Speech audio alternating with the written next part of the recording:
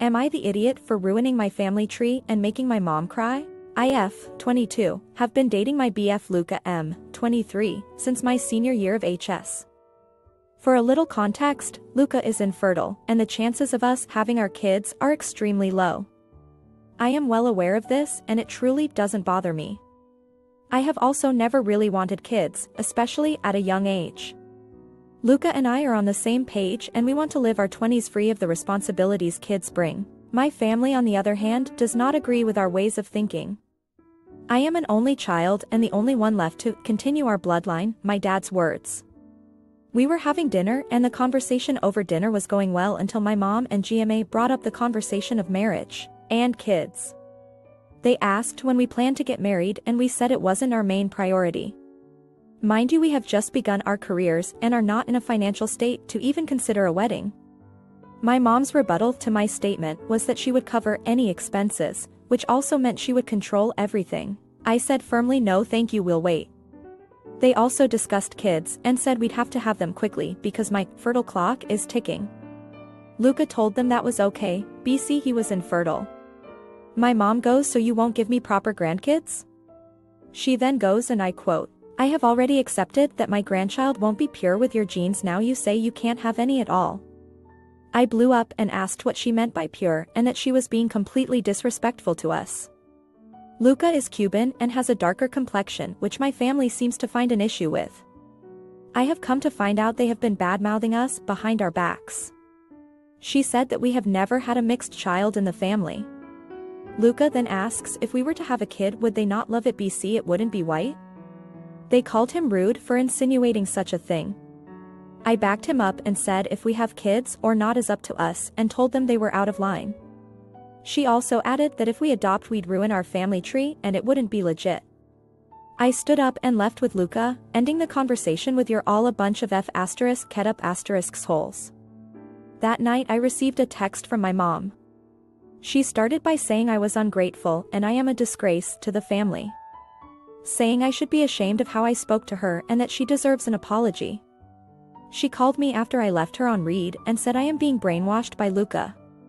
She says she can arrange an artificial insemination with one of her friends' white sons. That I should want kids, especially now because I can stay home and raise them. I called her a lunatic and said she was a bitch.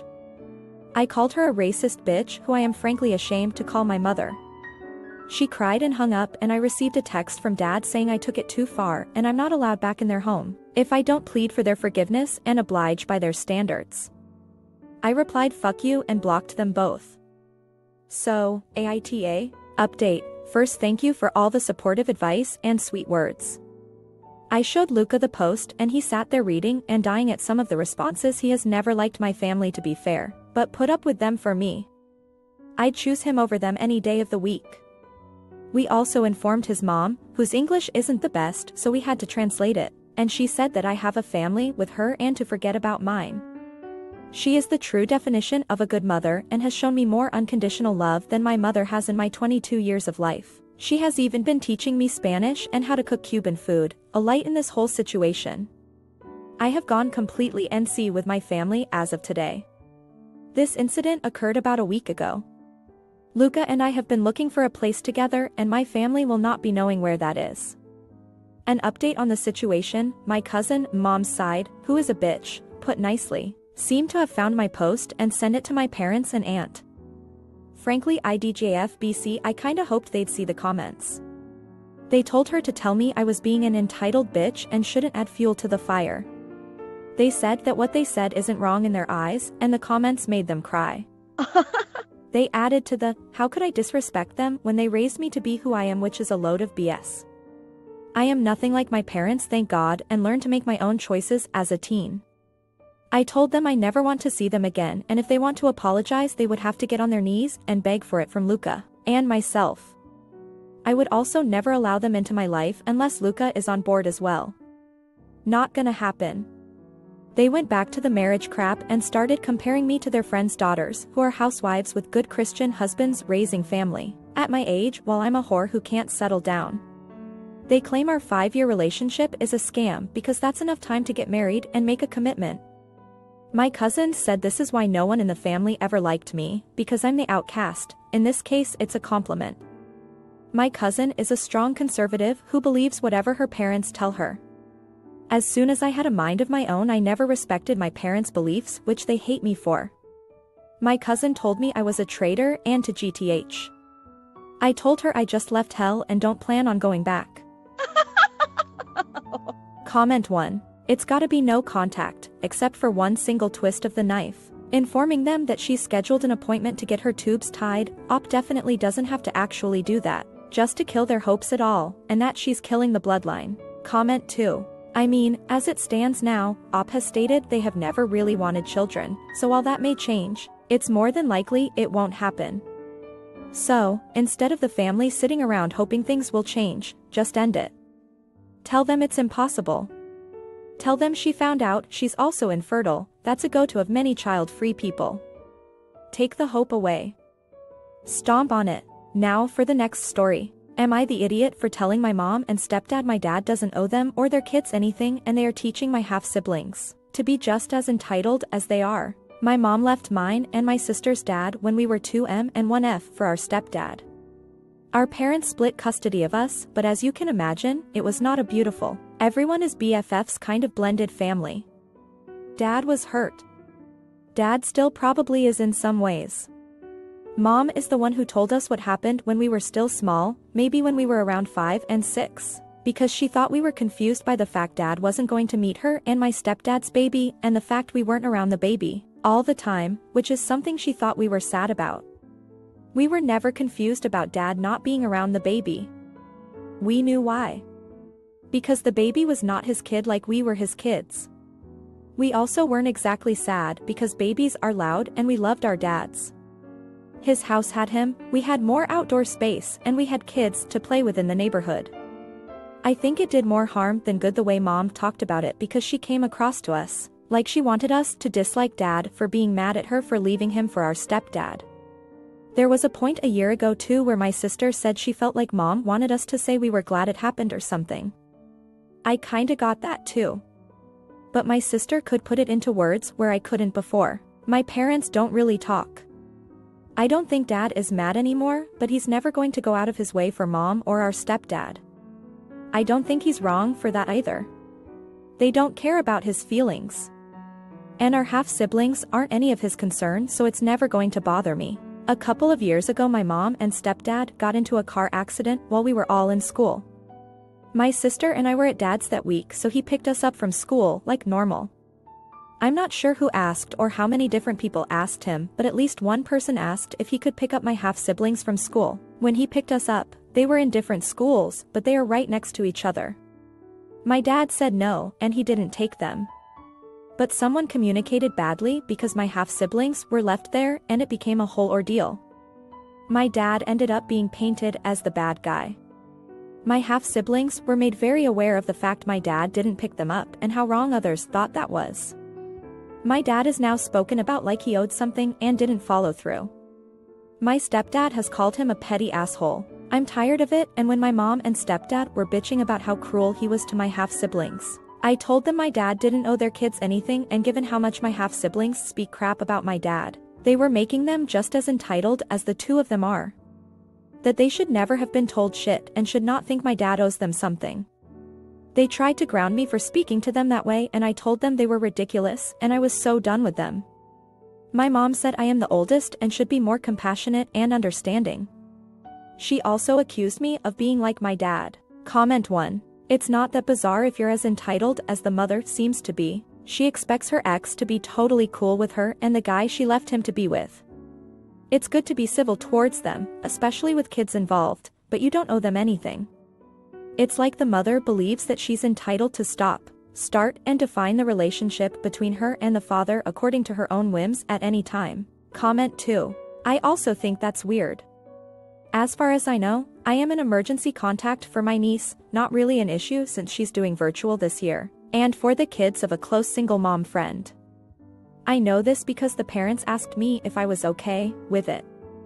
IOW, would you be willing to drop everything at a moment's notice for my children in case of emergency? Schools are already underfunded, so I kinda understand it not getting verified.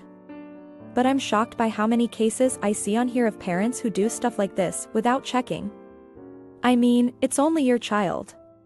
Last sentence needs sarcasm font. Now for the next story. Am I the idiot for telling my mom and stepdad the real reason I was upset? I am a teenage girl and was born when my mom was 18. I see my dad like 3 days a year at Christmas. My dad doesn't want me as much as he wants his other kids, but I try not take it personally. My stepdad, been in my life since I've been 5, is really nice to me, but I don't think he would care if I didn't exist. But he makes my mom and little brother, my mom's and stepdad's bio kid, so happy and does a lot for me, and for that, he means everything to me. My mom's pregnant again and this time I get a little sister. I'm just a little nervous, but my stepdad hasn't said anything about having his first daughter, so I really do appreciate him being sensitive to me, even though I don't think he considers me to be his daughter. My mom is excited for another daughter too, and has been shopping for clothes and been putting together a nursery with me, because I am really good at art and am painting a mural for my sister. She keeps saying things to me like, I am so grateful to be able to give all this to the baby that I wasn't able to give you, and that she is blessed that she doesn't have to do it alone, and that she's really excited to see my stepdad be a dad again. I know I am being selfish, so please don't think low of me because OFC I want my mom to be happy, but when she says things like this, I feel like I am worth less and that I am burden. And then I feel bad for feeling bad because I want my mom to have a good life, and she at least stuck around because she could have left me like my dad did. Painting is really therapeutic to me, so I've been hiding away painting the nursery. At dinner today, my mom asked me why I've been so quiet and I told her about my feelings. And she got sad and my stepdad had to comfort her. I told her that I love her and was so grateful that she is my mom and for all that she's done for me, but she was still upset. I feel like the asshole because I knew she would get sad when I told her my feelings, but told her anyways. I think that hurting someone's feelings on purpose is the worst thing you can do, but I know it's important to be honest, so I am really conflicted. Can you guys tell me, and if I am being one? I will make my mom and stepdad breakfast in bed to make it up to them and finish the nursery at night to surprise them. Edit, oops typo, been in my life since I've been 4 years old, not 5. Edit 1, I went to talk to my mom but she was sleeping. My stepdad asked to talk to me. He said he never wanted to put this on me, but it was the time. He told me that he loved me and that I am his daughter, no questions asked. He said he didn't want to talk to me about being my dad because he didn't want to bring up bad feelings for me about my real dad. He wants to adopt me but didn't want to pressure me, and if he did, my bio dad would have to sign away his rights. He was worried that my bio dad would 1. Not put up a fight and that it would hurt me, or 2. Fight but still not want to see me more and hurt me, so he was avoiding the topic. I said I want him to be my real dad and that I want his last name. He said we will see what we can do, and if it doesn't work we can try and hyphenate. And I can still use his last name as mine on my jerseys and stuff for soccer, and that as soon as turned 18 we would change it. He told me he would take care of me forever and that he is so proud of me and that I have never been / never will be a burden. He said I don't need to be so nice all the time, and if I'm an evil teenage girl he'd still love me as much as he does now. He also told me that he never wants me to feel pressurized to babysit because even though they are young parents to me, they are still my parents and it's their job to raise us all. Edit 2, I talked to my mom this morning and she said she wasn't mad at me and just mad at herself. She told me she wishes she could have given me more, and I told her that she gave me more time with her and that was enough for me. She said she had no idea how to be a mom when I was born and doesn't know how I turned out to be so good, but she is happy. She told me that I better be selfish today because she wants to go shopping and buy me lots of things. She said I have never been a burden and that I'm the best that happened to her. She said I should go to therapy because being a people pleaser is bad. Also, my mom and dad called my bio dad this morning and he agreed to sign away his rights. I got a little sad and cried a lot and why because I wanted him to sign them away, but my mom and stepdad hugged me a lot. And we are going to have a party tonight with both my mom's family and dad's family. My dad's family, especially my grandma and grandpa, are really excited that I finally am going to have their last name, and grandma has sent me pictures of gold necklaces she wants to have made for me with my new last name. Comment 1. Honestly, this is probably the nicest thing I've read on this sub. You have a loving family, aside from the stepdad aloofness, but they hurt you, and you expressed your feelings. Nobody lost their shit, Nobody threw anybody out of the house, nobody invalidated your feelings. You were hurt and your mom was hurt, but everyone just talked about it, at least so it seems. This is how it's supposed to go. If that's how it went. Nah. Not everything is going to be easy in complicated families, and it sounds like everyone is doing their best. Good on you all. Comment 2. I recommend you go talk with them, or just your mother maybe. Nothing will feel better until you share your feelings. It sounds like your mother is talking to you like an adult, sharing her fears and feelings in a more transparent way than she maybe would if you were younger. I have a teenager and I do the same thing to him. It doesn't always fly, and we as mothers need to own that. It's not meant to be hurtful, but it can be, and she should hear this and be able to rectify it. Good luck.